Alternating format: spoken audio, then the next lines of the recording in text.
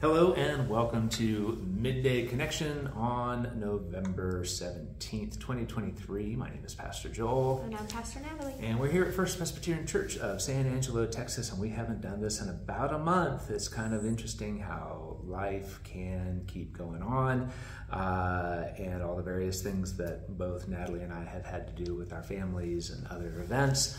But it is the third Friday before Thanksgiving, and so we thought we would try to do this message today and see how it plays out. I certainly hope you've been continuing with your lectionary readings over these last couple months. I know that there's been some challenging stuff, and even today is going to be a little challenging with some unfamiliar texts for us, but let's go ahead and get into it. Let me open us in a word of prayer. Gracious Lord, we thank you for this day. We thank you for the many blessings that you do continue to provide for us. And we thank you, Lord, that as we enter into this thankful season with Advent soon approaching, that we know that you are a God of seasons and appointed times and sacred times.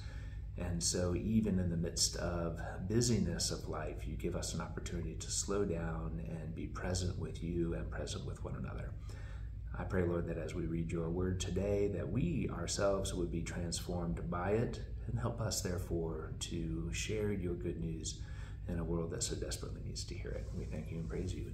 In your name, Jesus, we pray. Amen. Amen. Starting today with Psalm 130. Out of the depths I cry to you, O Lord. Lord, hear my voice. Let your ears be attentive to the voice of my supplications. If you, O Lord, should mark iniquities, Lord, who could stand? But there is forgiveness with you, so that you may be revered. I wait for the Lord. My soul waits, and in his word I hope. My soul waits for the Lord more than those who watch for the morning, more than those who watch for the morning. O Israel, hope in the Lord, for with the Lord there is steadfast love, and with him is great power to redeem. It is he who will redeem Israel from all its iniquities. And Psalm 148, praise the Lord. Praise the Lord from the heavens. Praise him in the heights. Praise him all his angels. Praise him all his host. Praise him sun and moon. Praise him all you shining stars. Praise him, you highest heavens, and you waters above the heavens. Let them praise the name of the Lord, for he commanded, and they were created. He established them forever and ever. He fixed their bounds, which cannot be passed. Praise the Lord from the earth, you sea monsters and all deeps, fire and hail, snow and frost, stormy wind fulfilling his command, mountains and all hills, fruit trees and all cedars, wild animals and all cattle, creeping things and flying birds, kings of the earth and all peoples, princes and all rulers of the earth, young men and women alike, old and young together. Let them praise the name of the Lord, for his name alone is exalted. His glory is above earth and heaven. He has raised up a horn for his people. Praise for all his faithful, for the people of Israel who are close to him. Praise the Lord. And we've got some passages from Nehemiah chapter 12, starting in verse 27 and bouncing around a little bit and concluding in verse 47. So starting at verse 27.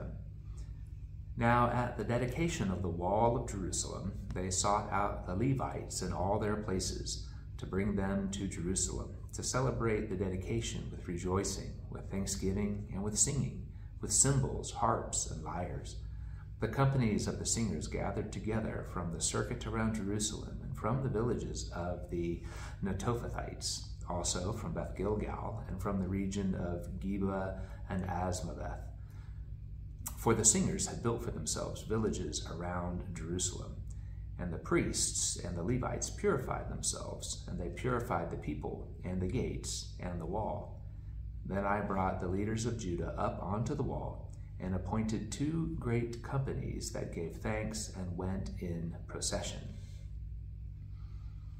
And the singers sang with Jezahiah as their leader.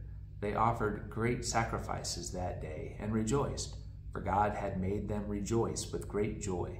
The women and children also rejoiced. The joy of Jerusalem was heard far away.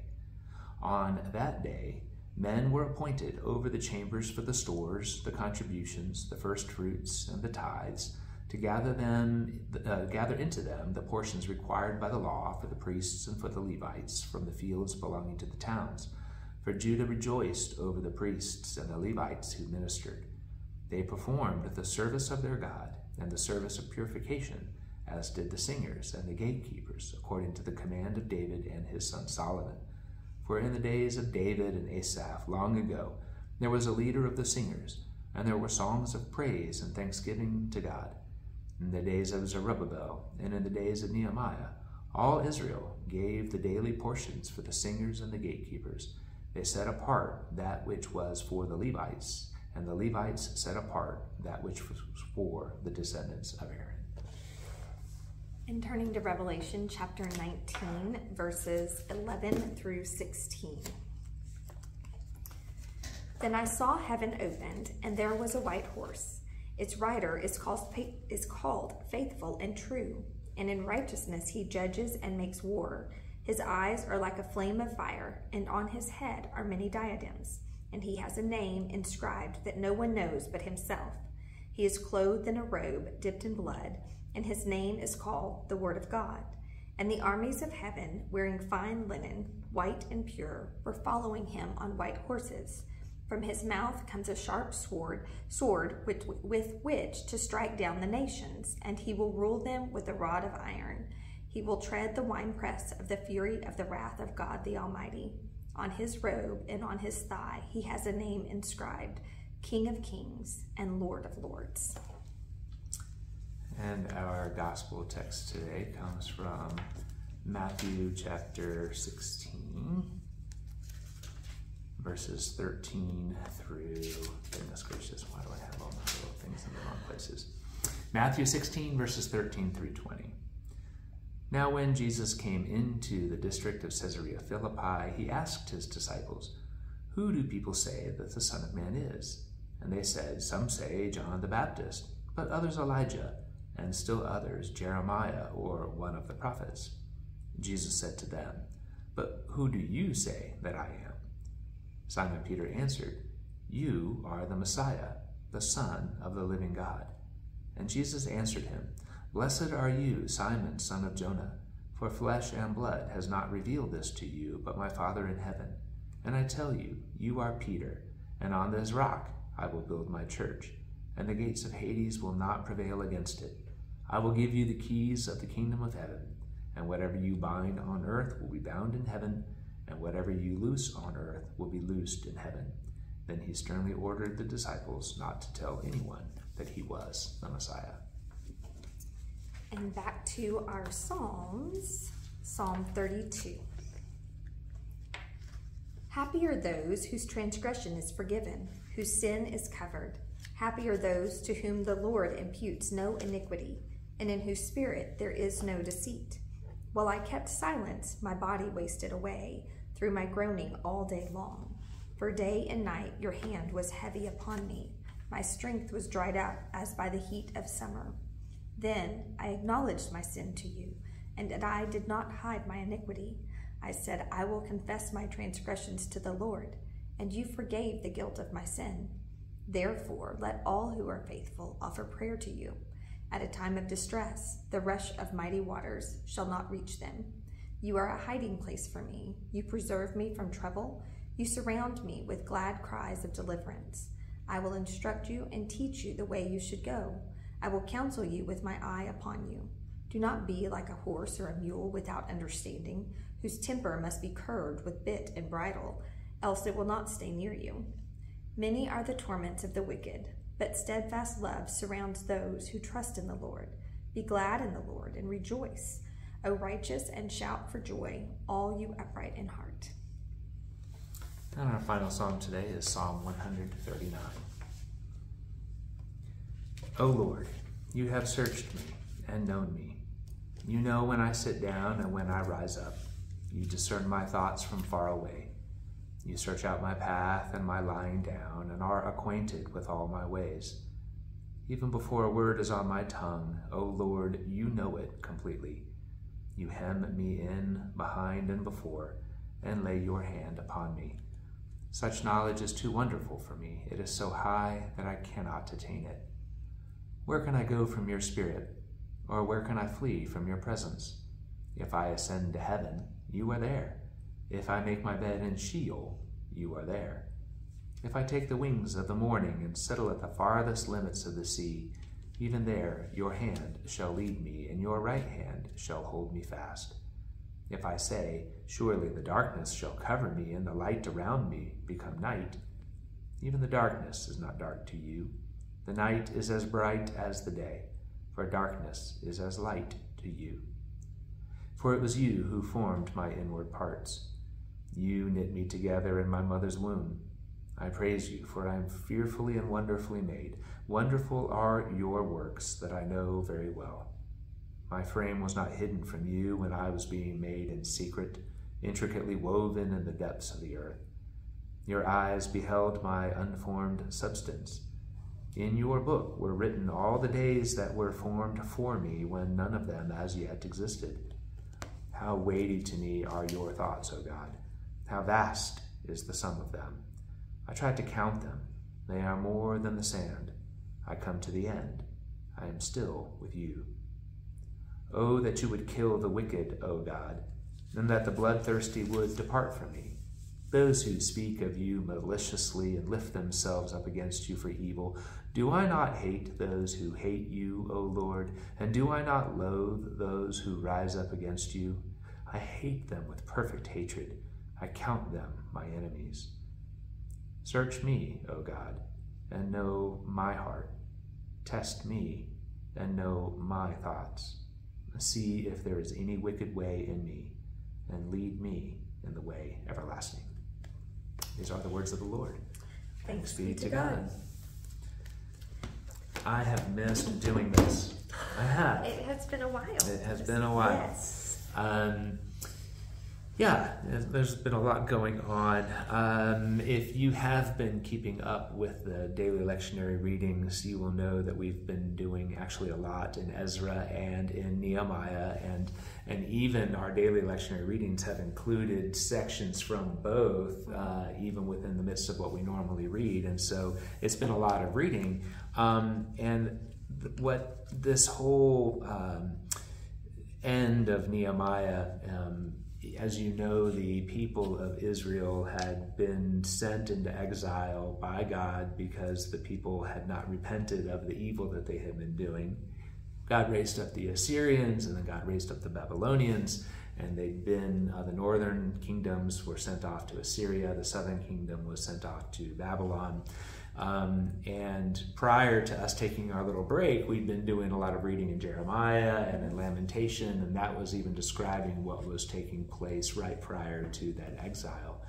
But we know that after a time appointed by God, God allowed for Nehemiah to come back and rebuild the wall of Jerusalem, and he allowed Ezra, who is sometimes called Zerubbabel, to come back and rebuild the temple. And so Ezra and Nehemiah together are contemporaries of one another, and there is overlap in the story where one is talking about the rebuilding of the wall and the other more about the rebuilding of the temple. But here they are in Nehemiah, this dedication of the city wall, all of the hassles and trials and animosity and external threat and even internal threat that was going on as they were rebuilding the wall, how Nehemiah was so consistent and how he encouraged the people to stay consistent, and how all of the plots and planning of the enemy all came to naught. They were able to complete the wall. And here they are having a dedication, and it is full of rejoicing and singing and reestablishing the role of the Levites and then the priests. And so even in Nehemiah with the building of the wall, here is this temple responsibilities where the Levites who had been scattered themselves, the Levites who had not been working in the temple because the temple had been destroyed, now they have a chance to come back and fulfill their responsibilities. But we see how so much of that is just flat out the worship of God. And just the rejoicing that goes on with that. And so, you know, what does it mean for us today? One, I know that we can trust that God is always faithful to his covenant. He had given prophetic word that this would happen, that the city would be rebuilt, that the temple would be rebuilt. And even when the people had been in exile, that was not, the plan is never exile. The plan is always restoration, reconciliation, them coming back to God. So the difficulties and trials that we face, and sometimes even the judgment that we bear because of our sins, God is faithful, God is just, and God is merciful and forgiving. And so Old Testament stuff, this is the celebration of promises fulfilled, good hard work that results in completion of the stuff, and then even recognizing that so much of their work does revolve around worship. And so how do we worship? How do we recognize that there's a lot of things that we need to do in our lives? But if we focus on the worship of God, bringing in our gifts, bringing in our tithes, bringing in our first fruits, that the church of God can continue to do the things that it's intended to do. The whole purpose of humans on earth is to give glory to God, and sometimes that requires, singers and priests and all the stuff, and it's just it is what it kind of requires, and the people participate as those appointed for those tasks do their job. So even people doing their job is an occasion for celebration. Right. Well, and that whole restoration after this exile, even when there is correction, even when there are difficulties, we are always invited. That's always, like you said, that's the goal, to be restored, to be reconciled. And so talking about God, fulfilling his covenant, his promises. So you have the Levites, who, as you said, they had been scattered, and so, but they're brought back in. But then even in that, there is this provision for the Levites. They set apart what is for the Levites, then the Levites set apart what is there for the descendants of Aaron. But all of those things and those promises of provision, those are all put back into place. It's not just the structure of, okay, the temple's rebuilt. No, everyone then goes back into those roles. They have a part to play.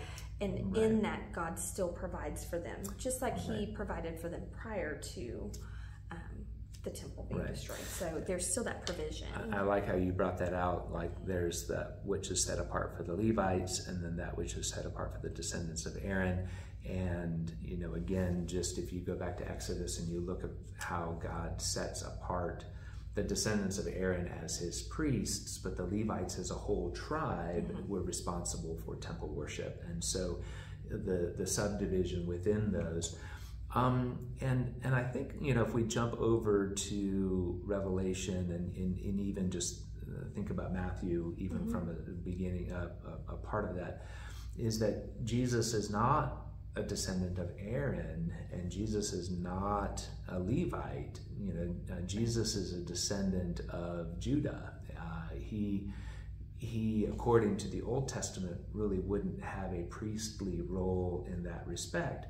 And so this whole idea that Jesus is from Judah because he was of the priestly order of Melchizedek, which again comes from Genesis. So it's this whole thing, but a pre-existing priesthood, not a subdivision kind of priesthood. So it's this overall thing where Jesus functions in a priestly way, but also in a kingly way, where the Levites and the descendants of Aaron, that all descendants of Aaron are Levites, but not all Levites are descendant of Aaron. But Jesus is of a totally different nature. And it's important for us to remember that, especially as we look at some of these images from Revelation in particular. But let's look at Matthew real quick first. I'm sure you could totally talk about the whole Caesarea Philippi thing. But that question that Jesus asked, well, who do people say that I am? And it's a question that we still ask today. Well, who is this Jesus guy? Some people say, oh, he's a good teacher. Some people say he's a prophet. He's a prophet. Yeah. But this identification of you are the Messiah, you are the anointed one, you are the Son of the living God. But it's fascinating to me how Jesus tells Peter that he didn't just think of that on his own. Right. That was revealed by the Holy Spirit. Yeah, and I think that's, I don't know, sometimes, I don't know, we get glimpses. Like, so you see this in the disciples. I mean, like, obviously he declares he's Son of the living God, and all we have to do is read a few chapters and they're going to be screwing up again, you know? And sometimes I think in our lives, we get things so right, and then on the flip side, we get things so wrong. And sometimes those things happen just, you know, right after one another. And so I just always find it interesting, how we can, I mean, he got it so right, and then just one paragraph later, he gets it wrong. Get behind me, Satan. It's an amusing story, but it's a cautionary tale, but at the same time, but how often do we do the same thing? Right, and right. Thankfully, in his mercy and his patience with us, and the Spirit, it is present, and he is present. The Spirit is present, and things are revealed to us. But it is always interesting to me that it's like we get these glimpses, but we don't always have this full understanding. But I guess the reassuring thing is like Jesus was standing in front of them, and they still, right, he's there, and they still, even with those glimpses, and they still got things wrong. So sometimes that's a comfort that this isn't an excuse for unbelief. Right. It's an acknowledgement of why we need Jesus in the first place. Yes. Yeah. Yes. We can know who he is and not always act on that appropriately. And then still even have our doubts and our questions and our confusions. And this whole, again, I know we've talked about it before, but he's at Caesarea Philippi. He is at what would have been the red light district of the region, at a place of massive perversion and licentiousness and pagan prostitution and all the kind of stuff. And so why does he go to that particular place to then reveal himself to the disciples and then tell them not to tell anybody else who he is, but makes this little cryptic comment? He renames Peter Simon, who's now Peter, meaning little rock, and on this rock I will build my church, and the gates of Hades. And go back and read all about Caesarea Philippi and all that gate of Hades things. But the reign and the rule of Christ is present and is coming, is being fulfilled in our own lives daily, and then ultimately will be fulfilled when Jesus returns again, and all of the powers of the evil one will not be able to stand against it. And so, when we flip over to Revelation, and if you've been listening to any of us for a while, you know that we don't always like to preach from Revelation, because again, it's using language that needs a fuller context to really explain, and it's difficult to explain all of it within a little short sermon on any particular Sunday. We will do reading from it from time to time, but just the big reminder that apocalyptic literature does mean that the cover is being taken off and God is revealing to us what has happened and where his action was present, what is happening and how his activity is present, and then what will happen and how his activity is present. And the biggest thing in a short amount of time, Revelation is a revealing of again, all those things. God has been at work, God is working, God continues to work, and ultimately God is victorious over everything. And so this image of the rider on the white horse, immediately I go back to triumphal entry when Jesus came in on a humble donkey, because he was not intending to be that image of the earthly king. His rule and his reign was far beyond the provincial town of Jerusalem at around 30 AD. he is coming to rule on the white horse as king over all of creation for all time. Right. And that's a little tough for us to get because we are linear timeline people. And he is outside of that. And he is outside of that. Right.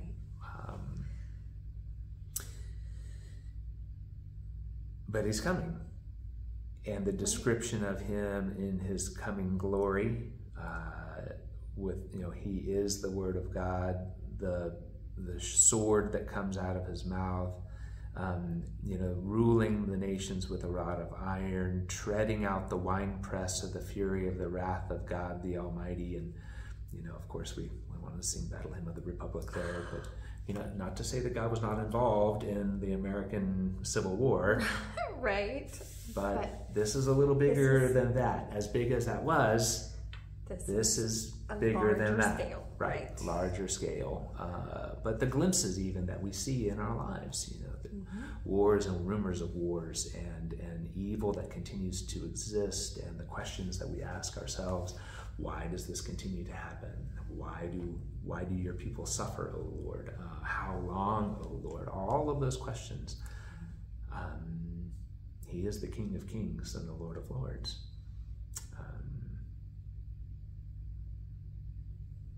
And he's coming to rule as king. Right.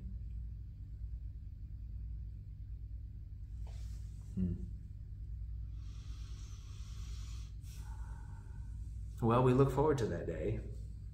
We do. Well, there's right in that weird mix of it is like it's like that's there will be wrath. There will be judgment. Right. But there is goodness, and right. there is grace, and there is mercy, and there is love, and he is the King of Kings, and he is the Lord of Lords. He is all of that. And there will be wrath. There will be drawing up. There.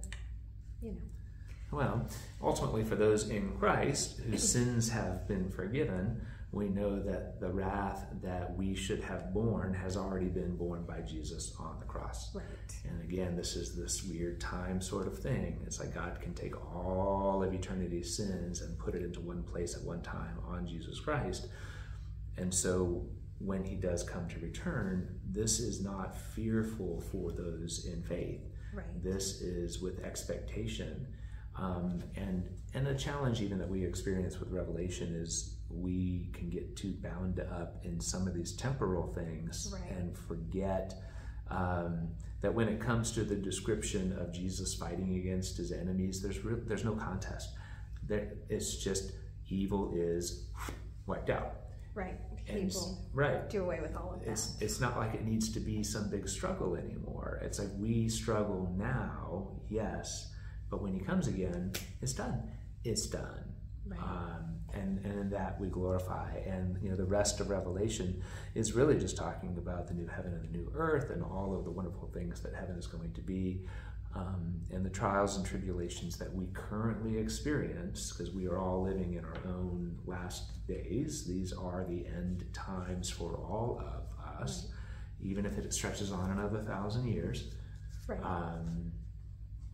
At the end of that time, at the right time, Jesus comes and sets it all to right. So, yeah, that's why it's kind of hard to preach sometimes on Revelation, because you're just like, you got to take the whole thing, and you don't always have time to take the whole thing. But the Psalms are always good, and I think all of the Psalms that we read today, they're familiar Psalms to us. Right. I don't know if I have anything more really to say about any of them. No. Okay. Anything you wanted to add? I don't think so. I know I've missed doing this, and it's just I feel a little out of practice. I feel like I've talked too much. It's like, but good stuff. Yeah. It was good stuff. It was good stuff. It is good. It is good stuff. It is good stuff. Anything? Church on Sunday. Right. 9 o'clock. 9 o'clock and 11:15. Yep. Sunday school in between. it's been a few weeks since we've done that. You know, Right. we're back into our schedule there. So short week next week at church because of the Thanksgiving break. Tara Davis is actually preaching this Sunday. Yes. Really excited about Tara preaching, and then Advent starts not the week after, but the week after that, right? Because we got the 19th and the 26th. Christ the King Sunday on the 26th. We'll be actually doing a whole reading of Revelation from beginning to end with very little commentary, probably no commentary, just maybe a prayer and read it. So blessed are those who read the word and blessed are those who hear it. So maybe on the 26th, if you can't be present with us, I think we'll live stream it, but certainly we'd love to have you present with us here in the sanctuary for the reading of Revelation. It takes about an hour and a half, 4 o'clock to 5:30, right? yes. Perfect. Great, we'll do that. So Want to close this in prayer? I would be happy to. Great. Heavenly Father, thank you for this opportunity to read your word together today. And I pray that as we hear the words, that as Joel prayed earlier, that we are transformed, and that those who hear this and that they feel your presence, and that they are transformed by your very words.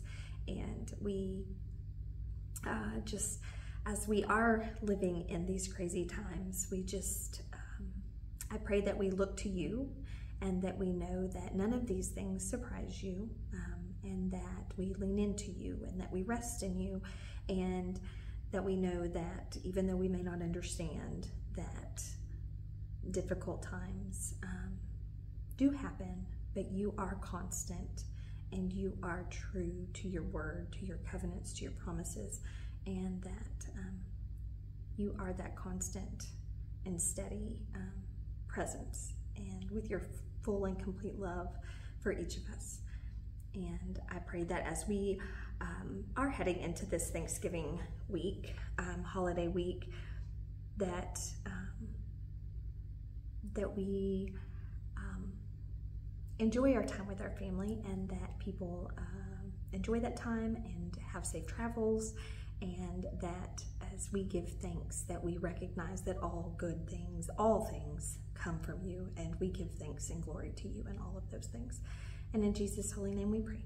Amen. Amen. Thanks, everybody. Look forward to talk to you later. Take care. Bye-bye.